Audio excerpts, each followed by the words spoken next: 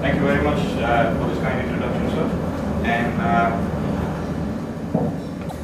as you introduced me, I'm Dr. Koushik. I'm a rheumatologist, and at present, I'm working in. Thank you. Working in all these places. I've got my own arthritis rheumatism center. So the topic given to me today is gout. Now, I was searching for good pictures of gout. Now, I found this one, which depicts that gout is a disease of kings, and it's also referred to as king of diseases.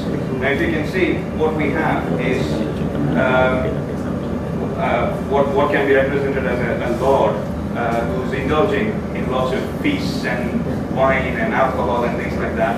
And there is a devil putting a hot, burning charcoal on his foot. So that is how gout is represented. Now again, I was surprised to see this description of gout from 30 AD by Aulus Cornelius Celsus. It sort of aptly describes what we're going to talk about today in a nutshell. So let me read it out for you. Again, thick urine, the sediment from which is white, indicates that pain and disease are to be apprehended in the region of joints or viscera. Joint troubles in the hands and feet are very frequent and persistent, such as to occur in case of podagra and chiragra. See, this is very important, the next slide. These seldom attack eunuchs or boys before coition with a woman, or a woman except those in whom the menses have become suppressed. Some have obtained lifelong security by refraining from wine, mead and venery. So, very aptly described back in 30 AD. So, the objectives for today, I'm going to keep it, I've been given 20 minutes, I'll try not to exceed it. And I'm trying to keep it as simple as possible on a Sunday afternoon. We want to go through what is gout, who gets it, why do you get it. I mean, this is my favorite topic. Is hyperuricemia same as gout? Because there's lots of people being treated for hyperuricemia and they don't have gout. And how do you treat it? What are the things available? So, as I said, gout on its own, we could speak for hours, but in 20 minutes, I'm going to touch on salient features. So it's not going to be a comprehensive talk, we're just going to highlight what are important for day-to-day practice. So, what is gout? Gout is explained as a kind of arthritis. It's an inflammatory arthritis which is brought on due to high uric acid in the serum. But not only that, that uric acid should crystallize within the joint space, leading to a joint inflammation. Acute gout is usually a painful condition affecting one joint. It's a monoarthritis, most commonly affecting the first metatarsophalangeal joint in the feet. And chronic gout occurs due to repeated inflammations and can affect more than one joint and can be associated with what's called a toe fight, which we rarely see these days due to good treatment of gout. Who gets it? Everyone, but most probably older men get it. But as regards to the incidence and prevalence, there are lots of data available. Most data are from the Western Hemisphere. In the UK, the data is represented as 8.3 million people have got gout. I mean, this is reported gout, maybe more people have got it. In UK, the primary care consultation ranges from 4.2 per thousand, which was in 2002, which is now increased to 4.9. I think there's something to do with the Western diet, and this can be seen more illustrated in the China episode, where the prevalence has increased from 3.6 to 5.3 per 1,000 from in the last few years. I suppose this is due to the advent of the Western culture into the Chinese culture, more McDonald's, things like that. Gout in the Indian scenario, we've got Dr. Gorkodi, who is I think she works at Madras Medical College, and Professor Gorkodi's assessment was, of the 20,000 people they've done in the survey, 101 had gout, and there were more men than women, as we would expect. And there's a fairly high uric acid concentration of 8.55. Now, the concentration of uric acid is very important. We'll touch on it in a second. And usually associated with other comorbid conditions like hypertension, obesity, metabolic syndrome, diabetes mellitus, so on and so forth. So, identifying gout should not stop in treating gout alone. We have to look for other comorbid conditions, thereby treat the coexisting cardiovascular problems as well. Why do you get this? Again, with most of the treatments, most of the conditions we deal in actually, unlike most of the conditions we deal in rheumatology, at least with gout, we know what causes it. A high uric acid causes it. But most important is why a person gets high uric acid. Now, whenever we talk about risks, I'm sure you would agree there are modifiable and non-modifiable risk factors. The non-modifiable factors in this case are men, older men, and obviously African American race, perhaps not too applicable to where we are today. The modifiable risk factors are the increased serum uric acid levels. Diet is very important. An increased consumption of sweetened, aerated drinks, mainly sugar. They say diet drinks are okay, but sugary drinks are to increase the concentration of uric acid in the serum or increase production of uric acid. Alcohol intake is a double-edged thing. It actually increases uric acid production and reduces uric acid excretion. Meat, seafood, high purine content leads to breakdown of proteins, thereby releasing uric acid. Hypertension and obesity are associated with gout, and also drugs, diuretics, loop diuretics. This is a common MRCP question we used to get. Low dose aspirin. High dose aspirin is good, not bad. It's low dose which interferes with the loop in the Henle's loop, the excretion of uric acid. It leads to increased reabsorption of uric acid back into the bloodstream. Now, just if I could take the opportunity of posing a question to the audience, I mean, the answer is no. Would you agree with that? No. So, does all hyperuricemia need treatment? Okay. Can we have a show of hands? All hyperuricemia requiring treatment? That's yes. And no? We have got pregnancy-induced hypertension. We have got uric acid levels increased. Sure. There are some conditions. Sure. So obviously, in this forum, yes is more than no's. Fine. Now, we have to accept that the most common risk factor for hyperuricemia for gout is, in fact, hyperuricemia. Now, they talk about a serum uric acid concentration of 6.8 milligrams per deciliter. The reason for that is the plasma, the saturation factor for uric acid is 6.8. Anything more than 6.8, it tends to crystallize. It sort of binds with sodium and causes monosodium urate crystals. So, whenever we talk about treatment of hyperuricemia, we have to aim for a uric acid level less than 6 milligram per dl. This is the internationally agreed level. So we also we should also start them on treatment and ensure that uric acid level is below 6. So we go to treat to target. That's the mantra these days. And I mean, this is a matter of debate. It's a constant debate, really. But what they claim is gout is a clinical condition where uric acid deposition has already occurred. So hyperuricemia on its own does not mean that they have got gout. We'll explain that in a couple of seconds. So everyone accepts hyperuricemia is a risk factor for gout, but on its own may not cause gout. So it needs to be associated with other risk factors. So for example, this slide represents there is normal hyperuricemia. You add in the other factors that can lead to gout. Now, there has been a study of the Maori people in Australia, the indigenous Australian people, and they have a very high uric acid level on their own, but it appears that they themselves did not actually manifest gout. But with the introduction of the Western diet, alcohol, high fatty foods and purine-rich foods, the incidence of gout is very high in the Maori population in Australia, in New Zealand actually. So this led to there have been some studies which says, I think this is by Mike Doherty, who I had the privilege of working with.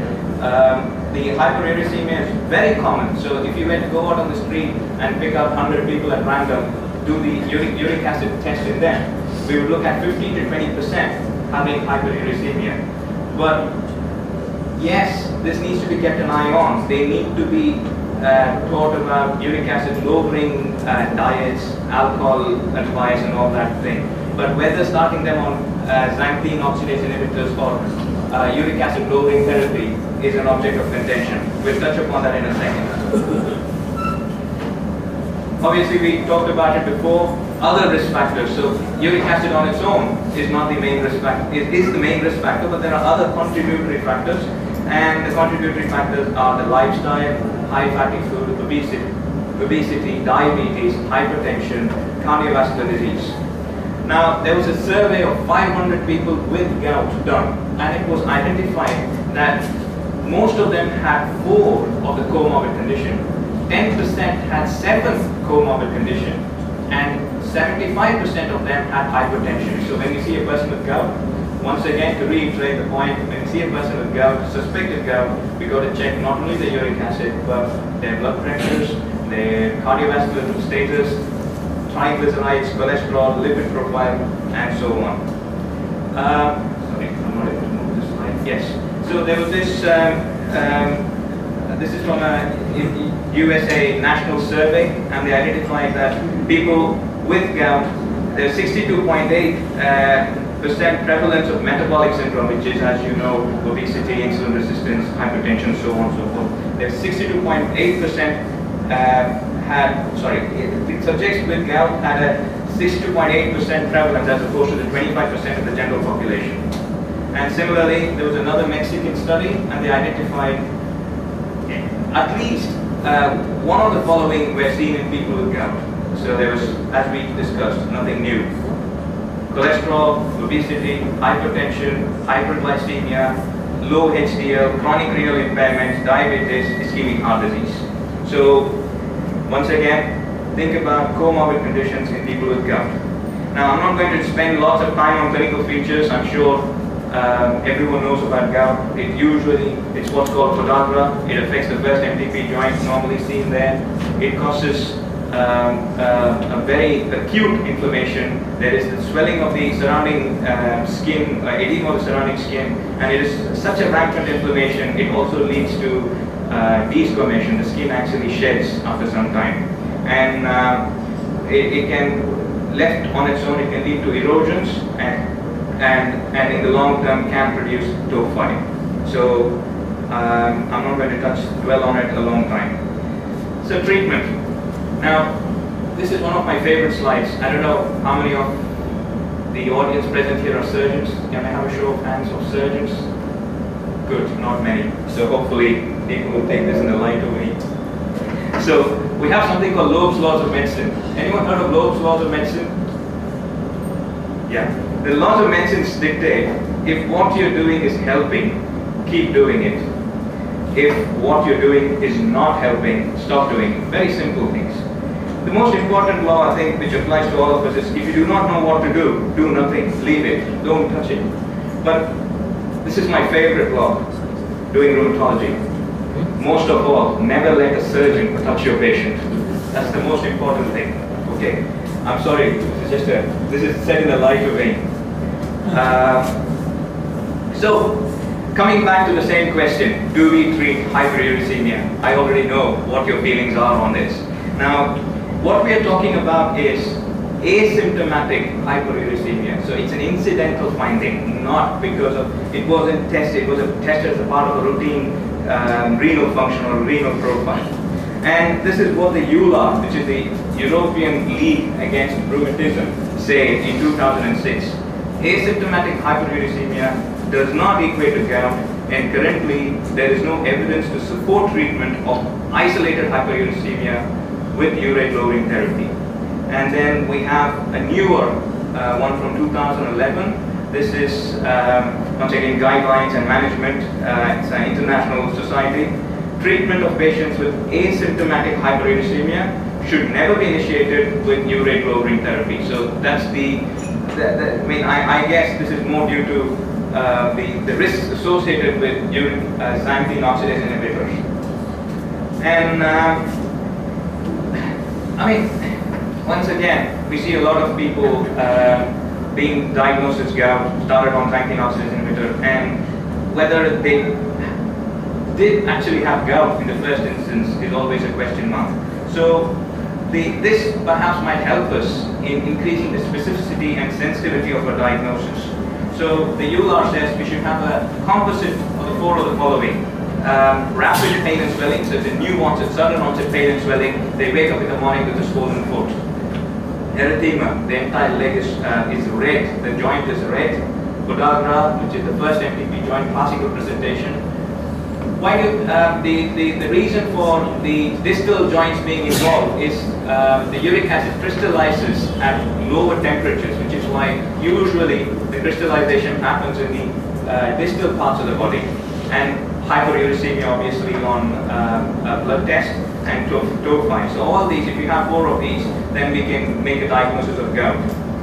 But the confirmatory test is not having high uric acid. The confirmatory test is demonstrating monosodium urate crystals in the inflamed tissue. Actually, some reports go as far as to say, not only demonstrating the MSU crystals, it is a phagocytosed MSU crystal. So it should be within the macrophage. So they should demonstrate a crystal within the macrophage is a confirmatory test for gout.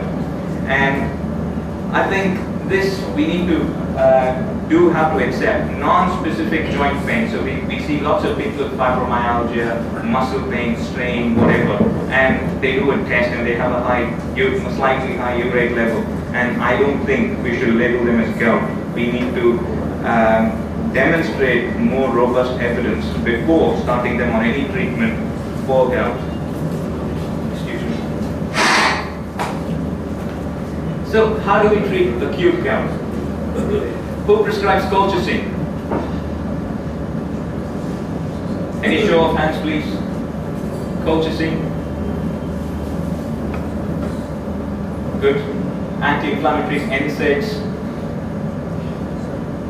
Okay. Steroids. Do we prescribe steroids for gout? Can we? Okay. I mean, the three main classes usually used is non-steroidal anti-inflammatory drugs, colchicine, and corticosteroids. Now, the problem since 2004 is, if you look at the demographic population who's got gout, are the ones with renal problems, hypertension, diabetes, cardiovascular problems, cerebrovascular problems. So it actually limits the use of non-steroidal anti-inflammatory drugs. So yes, all three are equally efficacious. There is no harm in prescribing any one of those. But the non-steroidal drugs, we find it difficult to prescribe them. So colchicine is a good drug, but the problem with colchicine is it leads to lots of side effects. So if you prescribe it more than 500 micrograms, so if you prescribe more than 2,000 micrograms or 2,400 micrograms, in some parts of the world it comes as 600 micrograms, then it leads to lots of side effects. So I personally use corticosteroids. So it's effective, single dose, it reduces inflammation, very effective. You can give as tablets, intramuscular injection or intra-articular injection. But there is no difference. You can choose which you prefer, provided looking at the comorbid conditions of the patient. But the most important thing is quick initiation, immediate initiation, 12 to 24 hours, because it's a very, very, very painful condition. It has been mistaken for fractures in many people. When do we commence serum uric acid lowering treatment? I mean, I think this is a rule of the thumb which I've been following, and there is some reports on this. We use xanthine oxidase inhibitors, which is febuxostat, Xyloric, allopurinol, whatever. Repeated attacks of gout, more than 3 attacks a year. So first attack of gout settles on its own, perhaps we can wait, control the inflammation and then see what happens. Repeated attacks, yes, more than 3 attacks in a year, treat it. Abnormal renal function, which impedes the uric acid excretion, we have to treat it. You start uric acid lowering treatment. In patients on diuretics, so co-prescription of diuretics, yes, we have to treat it. And capacious gout, because we have to dissolve the crystals, yes, we need to use serum uric acid lowering therapy. So this is the rule of the thumb. I mean, obviously situation changes, how bad the disease is, who has the disease. But if we can follow this, then it will be standardized as who we treat. And more importantly, serum uric acid lowering therapy should not be commenced in the first 6 weeks. So we settle the attack, wait for 6 weeks and then commence it, because immediate institution can worsen the problem. Allopurinol or febuxostat. How am I doing for time, sir? You have 30 seconds to go. Alright, I better be quick. So allopurinol, febuxostat, both are xanthine oxidase inhibitor. So if you look at there's a head-on trial, and it has been identified that febuxostat 80 milligram is perhaps slightly better than allopurinol in reducing the serum uric acid level. But obviously they used 300 milligrams, and we could use up to 600 milligrams or even more of allopurinol. Obviously you have risks of renal problems. And they've also tried this. More important thing is allopurinol has to be used with caution in people with renal impairment. And there has been a study, the same, looked at the subgroup analysis with renal impairment, and found that febuxostat was in fact better in people with renal impairment. So if someone has got renal impairment, we perhaps prefer febuxostat. But I mean, the NICE guidelines which we follow rigidly in the United Kingdom clearly states that febuxostat is good, but it is more expensive. But I'm not sure about India. I think not much of a difference between the two, allopurinol and febuxostat. Which is why, from a cost-effective perspective, it says first try allopurinol, and if there is no response, then try febuxostat. Now, I just have to check on uricosuric drugs. We have probenecid and sulfenpyrazone used in the past. Well, the use is waning at the moment because A, not very efficacious, and B, once again, lots of side effects and can't be used in people with renal impairment, which is mostly our demographic. And there is a drug called benzbromarone, which is very good, can be used in renal problems, but it causes hepatic damage. So it is not approved for use in USA, UK, but available for named patient basis from Spain. I mean, this is in the UK, I don't know about India. So I'll check and let you know. Benzbromarone, there is a drug. And as regards to diet, everyone knows we have to avoid couch potato living and lots of meat and wine, and obviously take a lot of vegetables. Now, there is also some debate among purine-rich vegetables, like tomatoes and things like that. It's clearly being shown that vegetables doesn't have enough amount of purine, so we don't need to advise restriction of any protein or purine from a vegetable source. And hopefully I have gone through what we were meant to go through, so I will stop there, and if you have any questions, I'll take it. Thank you very much. Hyperuricemia, Yes, even sir. if it is asymptomatic. Yes, sir. Hyperuricemia, even if it is asymptomatic, Yes, sir. is supposed to be a risk factor for cardiovascular. It is. Hence, it is not proven to treat hyperuricemia, even if it is asymptomatic. No, it is. Hyperuricemia is a risk factor for cardiovascular disease, yes, agreed.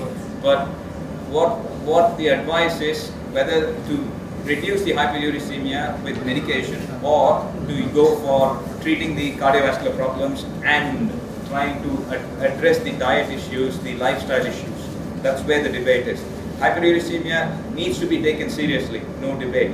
But if you throw in the side effects, I mean, obviously these things were brought in when allopurinol is slightly riskier drug. If you give allopurinol to 10 people, 5 people come back saying they're not able to take it for one reason or the other.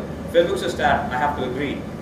But obviously we've been using febuxostat regularly for the past 2 years, and the uptake is better, people are better, the reduction in uric acid is better.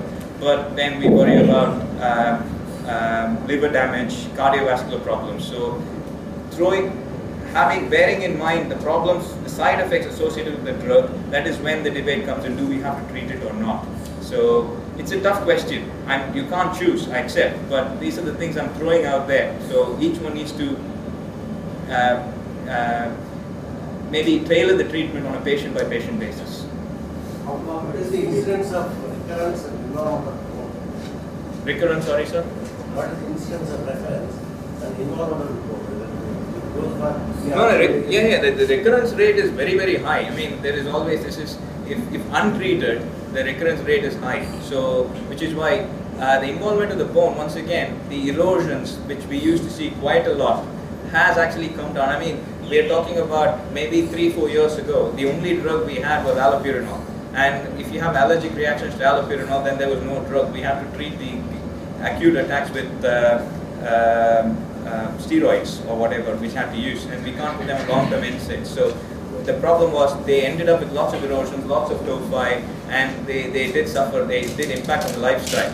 With the advent of newer treatment, there is raspberry and which we didn't touch on, lack of time.